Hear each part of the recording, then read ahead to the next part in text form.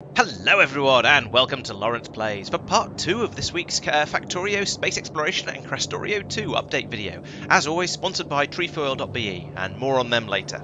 So we're going to start off here on Big Grid. This is the planet Marc's been out messing around on, and he's been playing around with all of the vitamelange processing. So as we saw last week, he has a system down here that brings in the crushed, crushes it, turns it into the extract, what these things will bloom, the blooms, and then the blooms into the spice and very small amounts of the extract. Now then we reckon we're going to need the next stage along, which is the extract over here. So I was talking about this last time because I went, oh look, he's not done that step yet. So now he's dropped in a large area here, and this is going to be taking in, it's doing the standard Covrex-ish kind of loop systems, because if we look at this recipe here, you can see it takes in a huge amount of the spice and a tiny amount of the extract, and produces a bit less of the spice and quite a bit more of the extract. So the idea being that using this, you can essentially turn 10 of your vitamelange spices into an additional 3 to 7, so maybe sort of 5 or 6 of the extracts. And so the way you set this up is nice and straightforward. We know there's going to be loads and loads of the extract flowing up this belt when it's working, because at the absolute least you're going to be producing 4 times as much as you need for the next step. So all he needs along here is some inserters to grab it as it goes past and chuck it back in. So you can pump out all of the extract here. It'll go onto the belt and be taken away. The excess spice will just pour out of here because we've got filters set up on these loaders. It'll go round back in again to be turned into to be reused for the next time the system runs. And we're prioritising the input from this side so that we know we're always going to keep pulling it out of these machines to make sure it gets used up and it doesn't backlog. However, it turns out that if we look at the extract, that's this stuff here, it turns out apparently you can't put this into delivery cannons, which is a bit of a shame. So for now, until we manage to advance to, well, basically until we get spaceships, there's nothing we can do with this stuff here. Well, that's not quite true. We could put it into a rocket, as Marc is sort of threatening to do here, but as I've said before, we are sort of trying to minimise the number of rockets we use. Well, because the main reason is because I didn't want to have to deal with the hassle of shipping out rocket parts and capsules out to everywhere to make sure there was always enough rockets to ship the goodies around. So making delivery cannon capsules on site seemed easier initially because we could use this system to make them. And also, early on in the game, rockets are actually quite a bit more expensive than delivery cannon capsules. They get cheaper in the long run when you start to develop, when you start to do the rocket reuse researches. But early on, we have a reuse stat at the moment of only 32%, and it's not until you get above I think it was about 50%. That's the point when rockets become cheaper than delivery cannon capsules on a per stack basis, and I think that stat didn't even include the fuel that the rockets use. So there's quite a lot of things to worry about here. So yeah, Marc has also had to put in a rocket fuel production system somewhere. I'm just following a long pipe. Oh, here it is over here. Yeah, so he's producing. He's bringing rocket fuel in by rocket, and then turning it into the liquid rocket fuel here. So this is going to be an awkward system to use. So ideally, we'd prefer not to be doing this if we can avoid it. The advantage, though, is that if we look at the numbers over here again, you'll see that it takes 10 vitamelange spice to produce 3 to 7 vitamelange extract, so you are condensing it down a bit with the shipping. And you produce light oil as well. And we can also put productivity modules in the machines over here. So in general, it is better to produce things on planet, as I've said before. But in this particular case, maybe we won't do that just yet. We shall see. It may also be that we don't need the extract for a couple of stages of the biological sciences, and by that time we will have spaceships to bring it all over. But we shall see. So I'm now going to turn this whole system on by flipping this belt over here that's putting the brakes on it all. That'll get everything running. I'll give it a moment to run through, and in fact we'll watch it, but I'll speed this all up so you can see it all running, and see it all passing through all of the machines, getting everything running, and then we'll have another look at the extract stage of the production system, because I think it would be interesting to have a look at that and watch it running. And here we go. We're starting to get a bit of activity from these machines now. So as you can, let's watch one of these to see when it's going to finish. Are you running? You're running. There we go. This one's about to finish, and when it does, it pours out all of the spice back out. Most of it flows back straight back into the machine again, although some of it gets bypassed. And then up here we have the extract coming out, and little bits of it will get grabbed by the inserters as it goes past. But eventually we'll get a nice steady flow of the spice coming in at the bottom here. It'll flow into all these machines, and we'll have them all running and producing at least a bit of a trickle of the extract on the output. And I think once the system down here gets fully up to speed and we're producing the bloom and therefore the spice and so on, everything as fast as we possibly can, at that point then we'll start to get a decent amount of the spice flowing in up here, and these machines should start to run a bit more constantly. So this is the system I was talking about, where we're now producing the Vitamelange extract. But at the moment, all we can really do with it is feed it into a rocket, because we don't have the facilities to transport it any other way, which is, you know, a bit of a shame, but we'll get there eventually. So that's not the only thing that Marc has been doing on this planet. His other things he's been doing has been to expand out the amount of area he's covered and made safe to come all the way out to here. So this is an absolutely enormous area. He's been very, very busy with the nuclear artillery, as you can tell by the sort of the scorches are all over the place, and also with putting out the a system, a huge roboport system covering basically the entire area he's made safe. So if we look at the cabling, well, you can see at a bit of a glance, he's not covered the entire place, but he has built out enormous areas of roboport coverage, and it's gone out to all of these all of these core seams. So this is going to give him a huge amount of space to presumably send trains out to go out and grab all the core chunks and just start mining everything up a little bit more effectively from all of these core seams. And then we're going to have enormous amounts of the Vitamelange core chunks available to pump into the system over here and just keep all of these machines running. So yes, this is enormously future-proofed. We're going to have a lot of Vitamelange available here. But then, based on my experience with this game in the past, we are going to need an enormous amount of Vitamelange as well. So it's a good thing he's built it up this big. It's a little, possibly getting a little bit ahead of himself, but, you know, that just means we won't need to come back here and do the expansion later. So, from that point of view, I'd say that's a really good thing. He says he's connected the filter line to power expansion. Oh, so presumably that means he's put in more, he's got his filters being pumped through all the way through here, and then through the power expansion up here. So he's expanded out for more power, because he knows he's going to need it for all of the drills he's going to be putting out there. He's got filters running out to the drills here. Presumably he's going to have, maybe the trains that go out to pick up the core fragments over here are going to replenish the filters as well, to keep everything clean. He did also hint that one of the things he's considering is just to make the entire planet safe by wiping out every single biter on the planet, and then just not worry about pollution. And you can stop worrying about filters as well at that point. That's still quite some way off, even at the rate he's been expanding. It might take him another 2 or 3 sessions to do that. But yeah, we've got a nice stream of the filters coming around here. And I think I touched on last time how there were rather too many of them. And I don't know whether this has been sorted just by leaving it until they all get used up a little bit, or whether he's gone in deliberately and cleared it out and got rid of the excess filters. But overall, this system is now working very, very nicely. We've got a chest full of filters here that can go out to replenish this belt here. Yes, there's slightly more on here. These are slightly denser than they really should be, but that isn't enough to matter at all, and it's going to disappear. It's going to disappear as the filters get used up very, very quickly. So it's been sorted out completely over there. Yes, he has in fact put clearing the planet as one of his things on his to-do list. So he's working towards that, towards making the entire planet completely safe. As well as that, we've got the systems for taking all of the products from here away. Now, as you can see, we've got this, and nipping back over here again for a second, you can see that now we've got a good flow of the Vitamelange spice coming through here. So now these machines are running quite well. We've got a good flow of the extract coming out here, and that's going up to this is the area over here where all of these things are being shipped out. So we're getting rid of Immersite here. That's presumably all being sent over to Taishakuten, where we're processing it down into the plates and the other sort of crystals, and also keeping the sulfur for vulcanite processing.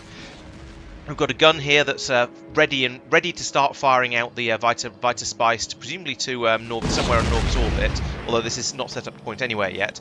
But eventually we'll start shooting this to Norva's orbit so we can do science with it. Here we've got the extract being loaded into the rocket, and we've got the rocket about a third full so far, so that's coming along. And then over here, well, one of the byproducts, and I mentioned this in the previous episode, one of the byproducts of the processing the Vitamelange is that we get out all of this methane gas. So he's got in a system here where it's all being collected up at the end there, byproduct over here, and then passed up into this system, which is mixing it with cryonite that we're shipping in with from the cryonite planet Drakit, where Tristan's been generating at least some cryonite, and we've got enough here. There's 1400 in this delivery cannon chest, so that's plenty for now. We're only requesting one at a time, so that's gone a bit nuts. But then we're turning that into the cryonite slush here with the with sulfuric acid that's made from sulfur, that's made from petroleum gas, that's made from the light oil that's another byproduct of this system. So that's really quite efficient dealing with it like that. I don't know how balanced it's going to be, but at the moment it's working well for turning the light oil into one of the things that we need to turn to freeze the methane gas. And that means we get a little trickle of methane gas coming in here, and eventually when it gets all the way up to 200, the cryonite slush will freeze it, turn it into methane ice, and it can be passed along all the way up here go into here, where we've made a whole 68 of them. So that's quite a dense way of using up the methane. We're going to be it's going to be a long time till this fills up.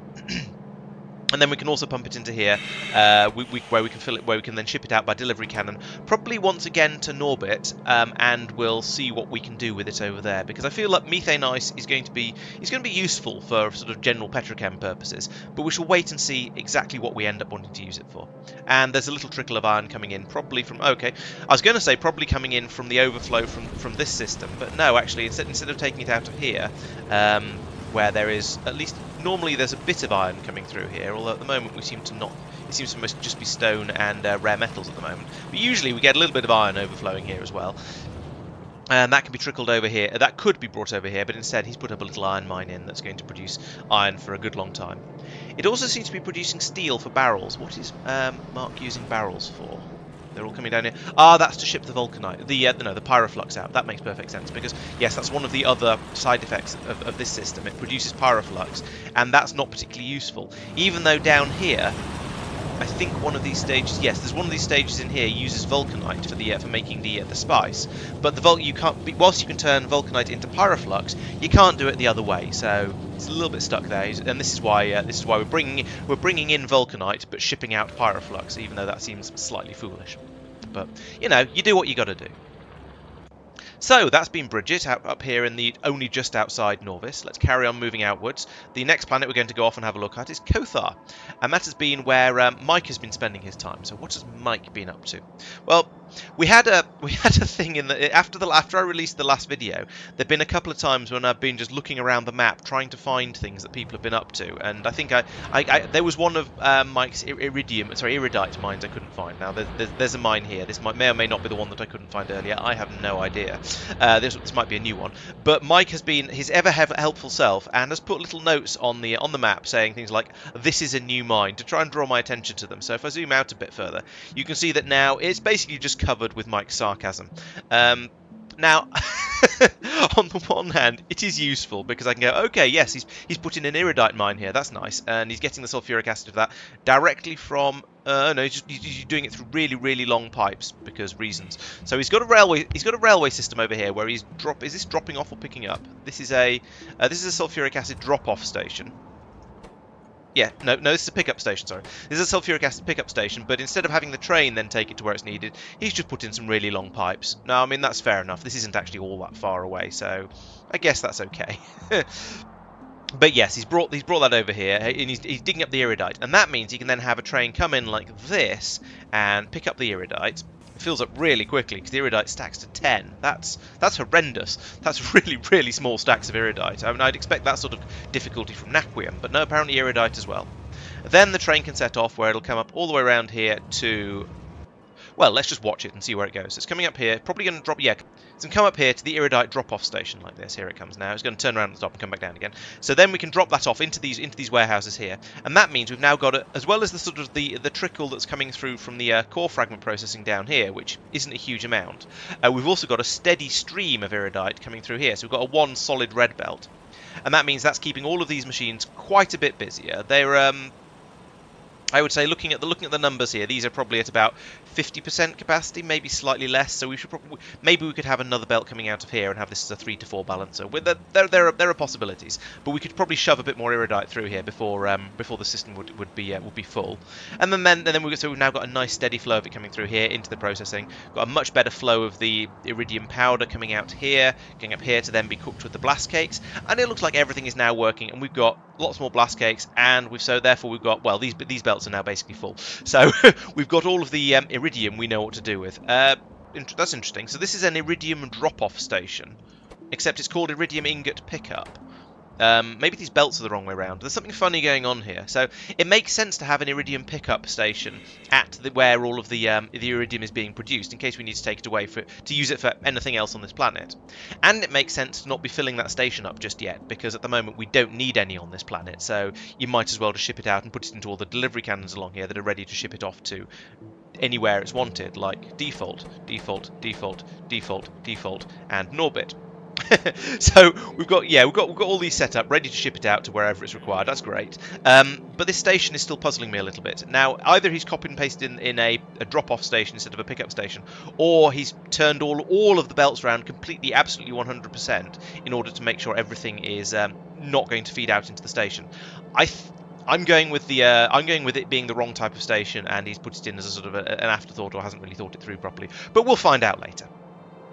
So yes, that now means we're now producing much more iridium. If we have a look at the production graph again, and we search for ingots, we're going to then. This is just going to be very, very embarrassing for me, I imagine. Look back over the last 10 hours. We'll select. We won't select that ingot because that's there. We go. So I have that one, and that one, and that one. Yeah, those are the ones we care about. We'll bring it down to the last hour. So now, as we can see, the beryllium that I'm producing is still really, really slow, and this is the one I've just started to use as well. So we're going to need to improve production here, I think, quite a bit. You can see actually this orange line, and this orange line is Tristan's production going up, and the blue line is Mike. So let's zoom out a bit further. Yes, there we go. This is when Mike introduced his second source of iridite. So we've got these bouncers here turning from each time a train turns up with a load of core fragments. With the base load being whatever was coming out of the drill that's just right next to it and feeding straight in. And then there's this spike up here when he suddenly had a steady stream of it coming in, of iridite coming in from the mine, but still with the bounces on top from the core trains coming in. So yeah, that's great. We've got a lot more coming through there. And also we've got Tristan's holmium production. Again, you can see that. Let's 10 hours again. You can see the general sort of increase and a bit wobbly, and then a nice proper increase. And actually, I'm not quite sure what's going on here. It's up and down a bit. It's hard to tell exactly what's going on there. But Tristan's been working quite hard on the holmium, but we're going to touch on that later. So let's go back to Mike's passive-aggressive notes, shall we? So apparently this pyroflux production system was something he built last week. I didn't see it, so he's now snarking at me about it. Cheeky sod. So yeah, this is as you've probably seen before. This is bringing in vulcanite that's coming in by delivery cannon. We've got plenty of that. It's then shipped up by belt over to here, where it's mixed with sand. You get pyroflux out, and that's good for all of the ore processing, because it means you can use better recipes in order to get more out of it. And it's quite possible with the iridite, because the iridite is so tough and difficult, that you actually need pyroflux to be pumped in order to produce it at all. He says he's put in a mini mall as well. That might be the this is new down here. Yeah, so he's got a mall down here. So in the interests of sort of making the planet future-proofed, and meaning he won't have to go back there again when other things run out, he's got a system out here that's making things like stack inserters in huge quantities. Three machines making those is possibly excessive, but also lots of all the other inserters in order to make those. He's not making any of the filter inserters, so that's possibly an oversight. Then what else is he making? All of this I think is just to make the inserters. Then down here we've got some red belts, yellow and red belts being made. That's good, because that means next time I'm trying to go somewhere, I might find that Mike hasn't stolen all of the belts, so that's good. Then up here we're making green circuits, probably for the belts as well. Logistics chests. He's been pretty thorough here actually. Assembly machines as well, up to assembly machine 2s. That's pretty thorough. I mean, that is enough to bootstrap a fairly significant amount of base stuff. There's no chemical processing stuff, but I guess he doesn't actually need that anywhere around here. Yeah, that seems to be fairly complete. He's obviously got a good feed of copper, iron, steel, and stone coming in over here.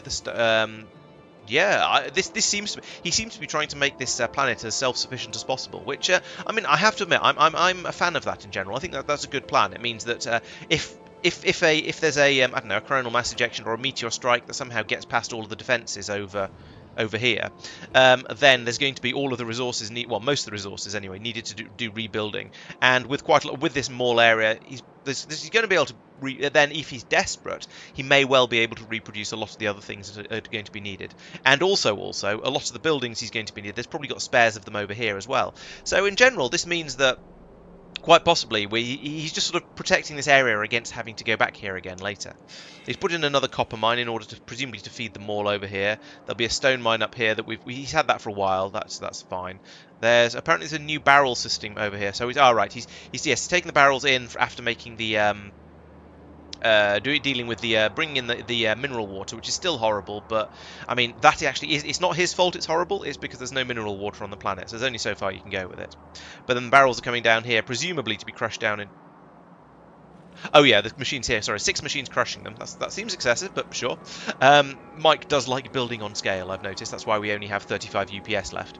And then that all comes down here, goes into the steel pickup station, and the steel drop-off station, and can then be fed down onto his maul as well. So yeah, that'll probably work. The only slight risk here is I don't know if there's anything else using the steel. So there's a small risk that he's going to be...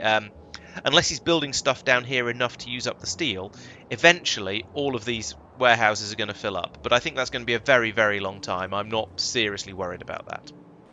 He's also put in another power area down here. So this one with the the black lightning bolt is not new, but he's put in a new row along the bottom here, and some fresh sarcasm as well, of course. What's he doing about pollution with these? Is he just okay? So he's just letting the inside area get as polluted as it wants, and then cleaning it all up around the outside. But no, I take that back. It's being cleaned up along the middle here as well a bit. So yeah, there's pollution cleaning happening. In general, but mostly he's just making sure it doesn't get outside his corner of the planet. I think that covers everything, except he mentioned there's a copper smeltery as well, so I should point that out, otherwise he'll be rude again. He's gone all in with the copper smelting, actually. I'm quite impressed. Even though it's just an outpost planet that isn't expected to use very much copper, he's still done the enrichment and then turned that into copper. He hasn't gone through the molten copper stage, but he has at least enriched it first, because that only requires sulfuric acid, which he's got anyway. So I suppose it's probably not a huge amount of extra work required to make it, although he does have an emergency one over here that will produce the copper even if he runs out of acid. Okay, well, that, I think, unless anyone can see anywhere else where there's snarky comments left on the map, I think we're done with Mike for now. Much to the benefit of my sanity. So let's head back. Let's head that a little bit further out. There's nothing to say about Talos. I don't think. It's still producing beryllium. I talked about it a little bit yesterday, but basically it's still producing beryllium, but not very fast. Kothar we're on. Taros, we've not gone there yet. Njord is the next place. And this is where Tristan is producing large quantities of holmium. As you can see, this belt is full along here and down here and down here and down here. And yeah, basically everything is now, it looks like everything is now just completely backed up with the holmium. So he's got a couple of choices here. One is just to let the system stop, which is what he's done, and is probably, to be honest, is the sensible one. It's not quite backed up all the way down here yet, but he's got plenty of it. One is just to let it build up and build up and build up and say, okay, we're full of that'll do, which is what he's done. And I think that's the sensible thing. The other option would be to put in a warehouse to stockpile a load of it. But this belt is so long that hopefully we'll notice that we're using it all up before it all gets used up and be able to bump the production if required. But hopefully we won't actually need to, because I think this system here is sufficiently large that I'm hoping this is going to produce enough holmium until the end of the game. And I don't say that sort of thing lightly. But yeah, there's a lot of it. He's been adding in more core miners, so as you can see now, they've got these rails snaking across most of the planet and going out to lots and lots of different core seams, digging up the core fragments from there. So he's got a lot of core fragments coming in. It'd be interesting to see what sort of proportions we feel like we're on. So we've got actually yes, it looks like no, these are about to empty. Okay, so a lot of it is core fragments, but also it's not quite 100. Well, I don't know actually. We shall see. It doesn't look like the machines are actually running out. There is a bottleneck somewhere else by the look of it. Ah, yes, the bottleneck is still on the production of the anion beads. So we are bringing in enough core fragments to keep everything satisfied, and we're not using any of the holmanite that's being mined up straight out of the holmanite mines. That's only because the limiting factor is these anion exchange beads, which are flowing in here at a rate, but not a sufficient rate. So they get down about this far roughly, which as you can see is is less than a quarter of the required throughput. Oh my goodness. Okay, so that's it's been a little overbuilt, should we say. So we need to get a lot more anion exchange beads in here. And did we decide the limiting factor over here was cryonite, or was it nitric acid last time? It was nitric acid, and it still is. So yeah, this nitric acid over here, we are. Actually, this pipe is full, even though this pipe is empty, which is interesting. Is there another supply of it then? No, I think it just happens to be sort of on that cusp where there's a tiny bit coming through here, and it's just about keeping these pipes full. Or maybe it's not being used up quite as quickly as I don't know. But also we are very, very short of cryonite. So if we're gonna speed this up, basically we just need to drop a lot more cryonite in, and then when we do that, we'll have a lot more anion exchange beads being made, and we'll be able to have a lot more holmium. And all of the infrastructure is there in place already. So literally all we need to do is improve the cryonite production, and boom, the holmium will boost as well. He says he did say he's oh right, yes, looking at his notes, he says he's doubled the rate he's producing nitric acid at, but he's, yeah, as I said, stated, still short of cryonite, which is probably why this is full. I'm still a little perplexed by the by this pipe being essentially full and this pipe being essentially empty, but it must just be that it's just fast enough coming through there. That's feels weird and slightly uncomfortable, and is why I keep looking around here to see if there's any other pipes feeding a bit more nitric acid in, but I don't see any.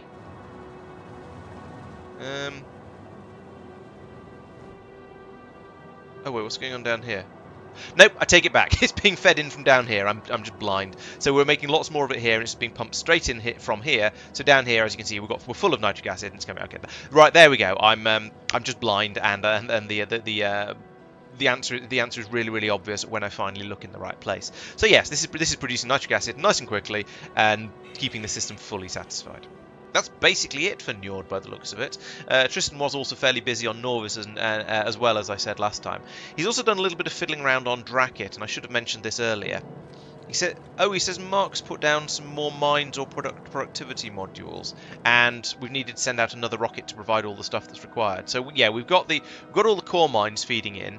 It doesn't. Oh yes, and then there's a cryonite mine down here, pulling up cryonite, straight cryonite ore, in the way you're used to from all the other things we've been seeing. And then so we've got along here, presumably.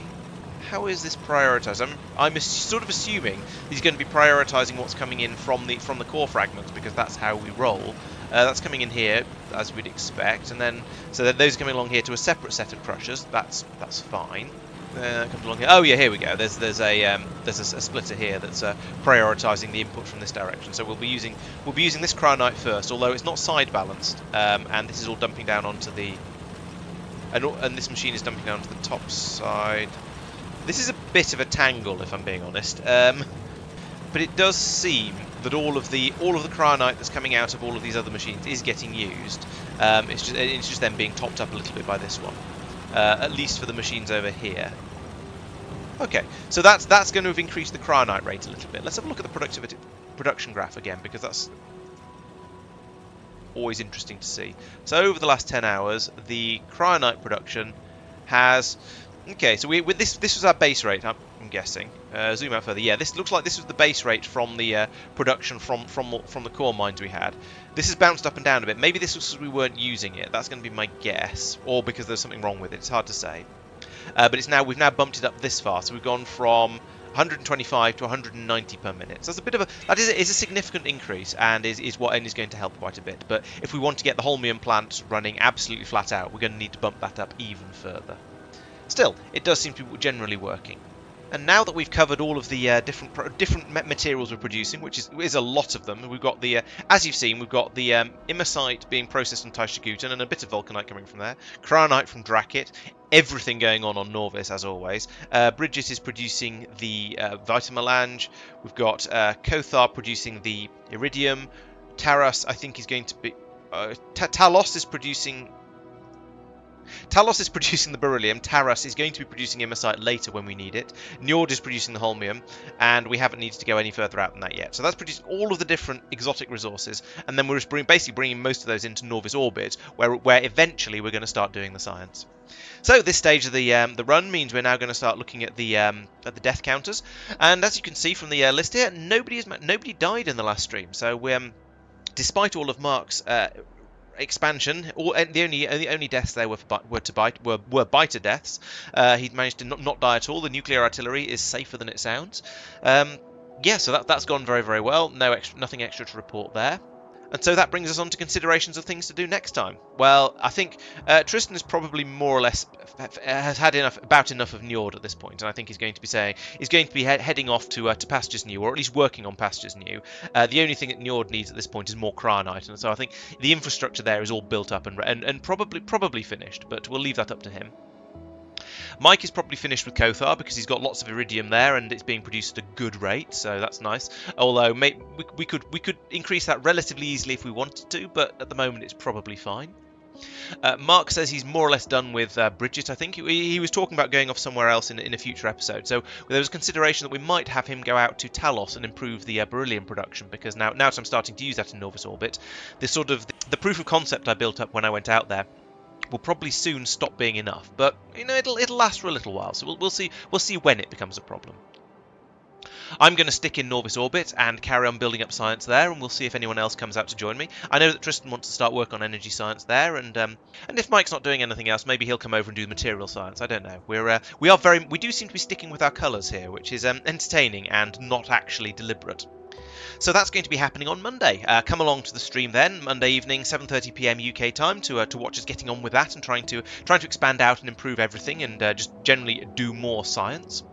Then on Wednesday there'll be another XCOM stream, because that's going really well at the moment. I only lost about 8 soldiers last time, so that was possibly a new record, and one of those was just to one really unlucky mission. Well, it was partly bad luck and it was partly bad tactics. I learned, and when I did another mission the same slightly later on, it went much more safely for my soldiers. So come along, enjoy that, and put your name in the hat for a soldier and see if you get killed. That's some good advertising. On Tuesday there will be hopefully a DIY video coming out for supporters. It's nearly finished at the moment, so I think I should be able to get it done, polished off over the weekend. That should be ready then for you. So if you're a supporter, you can watch that. If you're not a supporter, head over to ko-fi.com/LaurencePlays, drop in a donation, and then come onto the Discord and let us know, and we'll make sure you get access to everything. Or I suppose if you can't do that, you can always wait a week, and then you'll get the week after as a standard normal release video. And there probably should be GTA videos on Thursdays as normal, with the standard releasing a week early for supporters.